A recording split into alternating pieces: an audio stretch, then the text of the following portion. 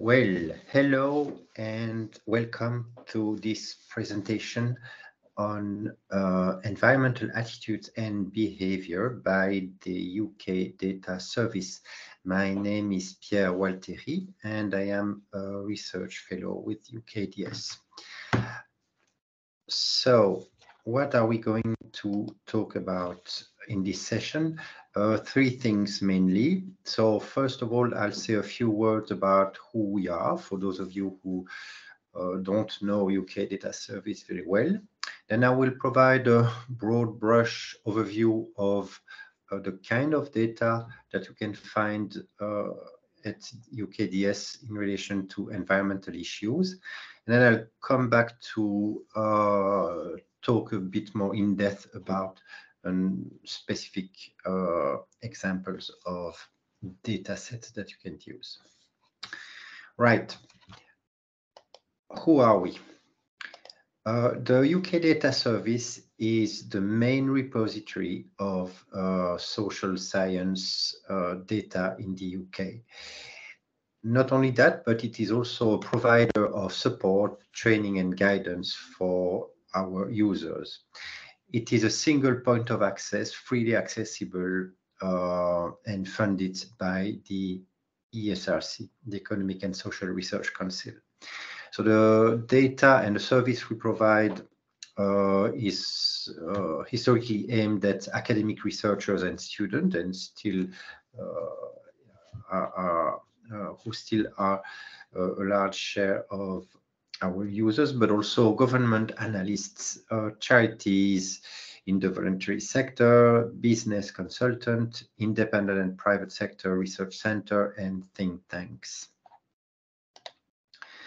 The data we curate comes from various sources.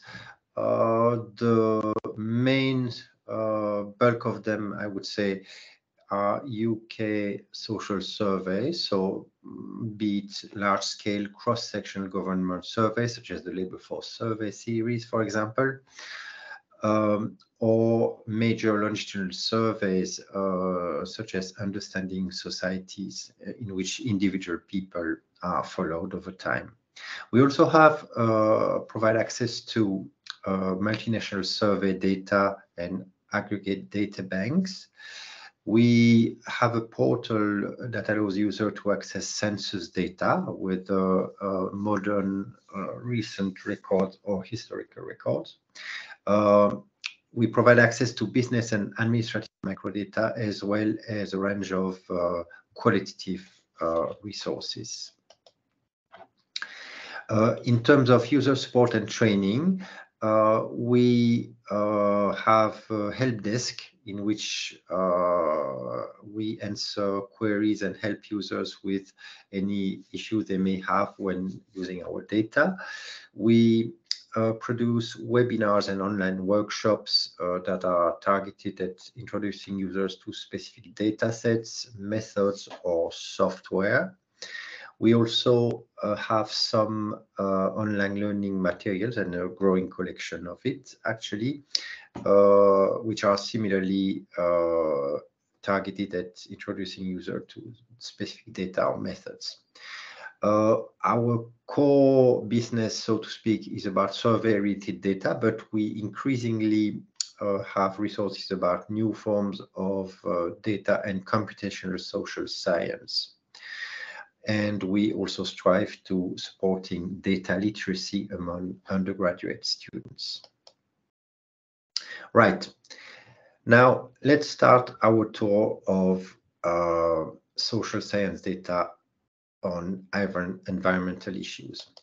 I thought it useful, before actually diving into the data, to think about the kind of research or the kind of approach that can be had when thinking about environmental issues. So first of all, there's the substantive aspect of the environmental crisis.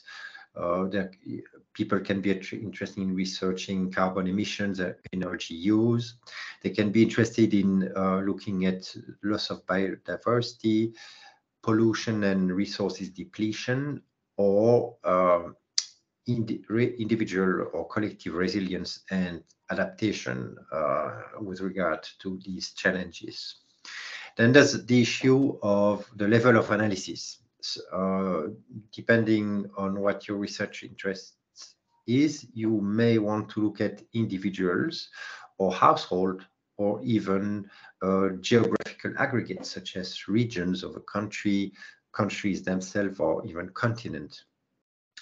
And finally, there's the question of the kind of data you want to look at, whether it is attitude and social representations, whether it is qualitative narratives, or even behavioral data, or who knows, also organizational behavior. So now let's go back to each one of these type of data. I'll start with social representations and attitudinal data because they are probably the most common one can find in our data sets. So at a very broad degree of generality, you can see that attitude can be seen as people's views and representations about aspects of the climate crisis and the levels of support for policies that or changes that are put forward. These type of data are common in quantitative surveys, whether these surveys are fully dedicated on environmental issues. I need to tell that we don't have many of them actually. But more commonly, much more commonly, as part of modules, thematic modules on environmental issues, or even single questions in more generalist surveys. What are the main studies where you would find these? There are lots of them, but just to look at the four main ones here, I would mention the British Social Attitude Survey, which is the mainstay of social attitudes data for the UK. Understanding Society, which is a large-scale longitudinal study with also attitudinal data. A specific survey on nature and the environment is the People and Nature Survey for England with attitudinal data. And also, if you're interested in international data, the European Social Survey or the World Value Survey. Now, thinking of behavioral data, I probably need to make a pedantic clarification here. We are talking about still people's reporting their behavior and not a direct observation of their behavior, which is usually costly and rare to be found in social surveys. So behavior is a broad term and can potentially apply to many areas of research. We can be interested, for example, in political behavior, so that is participation and voting. And for this, we can look at the British election study, which has a wealth of data about voting behavior. Behavior can also mean consumption. And in this case, the Living Cost and Food Survey, LCFS, which is a long-standing study with very detailed data about consumption patterns of the British population, would be recommended. Then there's also commuting and travel-related behavior. And several surveys have data about these, but we would recommend here using the National Travel Survey or even the census, and I will come back to this in a little while.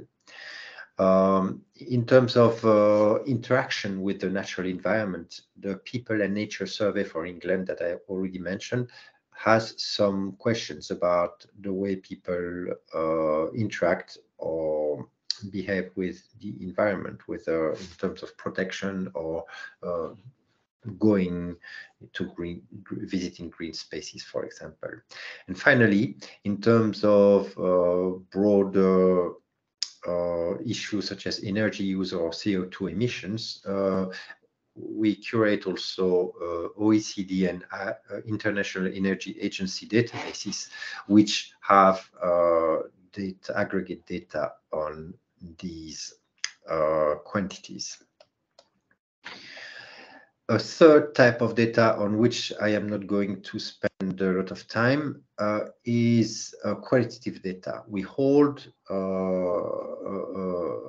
increasingly large deposit of interview or multimedia data. This is due to the fact that ESRC funded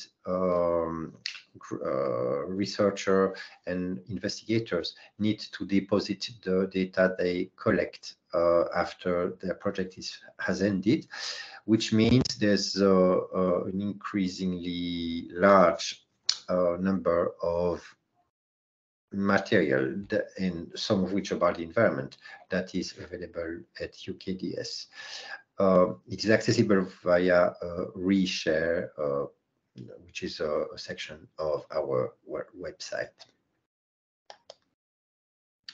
Now, quickly, how to find and access data from the UKDS. There are basically three ways, and I'm going to go through it very quickly because this is something you can find by clicking on the links on the presentation and on our website. So either via data catalog, and there's a search tool I'm going to show you. There's also a variable and a question bank in which you can search variables and questions across most of our surveys. There's the same for our qualitative data resources. And there's the asset thesaurus, which is a keyword search of the keywords present in all our quantitative studies. So searching the catalog is very straightforward. You just need to enter your search terms in the main search box on our website.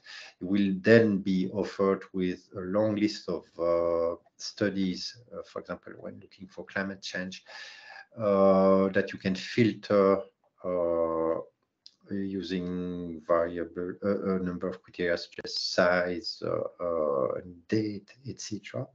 And then you will finally be able to access the study page.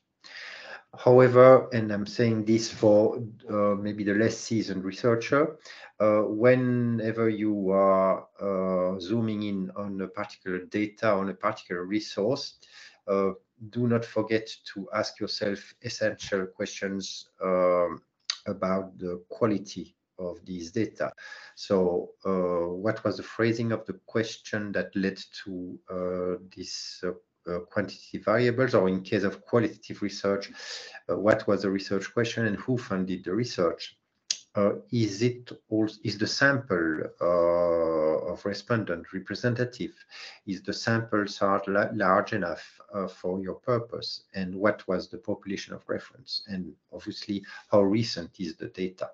And it's also maybe, in order to avoid disappointment, it's also interesting to make sure that the data is readily available, as opposed to subject to an application, which leads me to our data access policy. So we have 4 layers of access depending on the data that is being curated. The most common one is the second one, safeguarded data. A large chunk of our data is available under end user license, for which only a registration is required, and so in some cases filling a special license form. And once you have registered, then you can easily download any dataset you like. Data more at risk of leading to disclosure is only accessible under control settings and subject to a more substantial application process. Reshare data, I've already mentioned, is subject to each investigator's approval, but most of the time it's unproblematic. And finally, open data, especially our teaching dataset, is freely available and to anyone without registering. How to register? This is also described on our website. You can do it either via your organization or via a UK Data Archive username if you're an independent researcher or from the private sector. Our data is free, except if you are a researcher working for a for-profit organization. Now, going back to the examples I was mentioning earlier, let's diving a little deeper in the type of data that we offer. So, attitudinal data. I mentioned earlier the British Social Attitude Survey. So it's a well-established survey since 1983, and it allows for repeated cross-sectional analysis of people's views and opinions about a wide range of topics. It's really the main port of call for research on attitude in the UK. It's based on a representative sample of UK adult population aged 18 and over, and in the last 10 years has an increasing number of questions about the environment. There's also a byproduct, an open access teaching dataset that was derived from the 2017 BSA that offers a small subset of variables about environmental views and environmental politics as well. Another example or point of call for people interested in attitudinal data is understanding society. Why so? So understanding society is a really large longitudinal survey in which the same people are followed over time and have been so for several decades now, or some of them at least. So it allows you to look at associations between your outcomes, so attitudinal data, and a wide variety of factors that have also been studied by previous waves of the survey. It has a dedicated website in addition to the UKDS one, in which you can explore in depth the data that is available. I'm just providing an example here on the thematic environment page of Understanding Society, which provides a little bit of background, and then the variable search here, which enables you to look in a very fine-grained way for the type of variables you may be interested in. And each individual variables has its own page for which you can see who was asked the question, at which wave of the survey, and also you can have a quick overview of the distribution of the variables and the number of observations. A second study that is also, or rather a third one, that is also very interesting for people or researchers interested in environmental issues is the People and Nature Survey for England. So it's one of the few surveys specifically dedicated to the environment. It's commissioned by DEFRA and Nature England. So no data for Scotland, Wales, or Northern Ireland, unfortunately. And it started during COVID, and offers 34 monthly collection between 2020 and 2022. Questions are asked about attitude about the natural environment, but also interactions, what kind of contact people have with their natural environment, and also behavior towards protecting the environment. So just an example here, most of these questions of interest are part of the module 4 of the questionnaire. So that's an example of question that people were asked, thinking about how you live your life with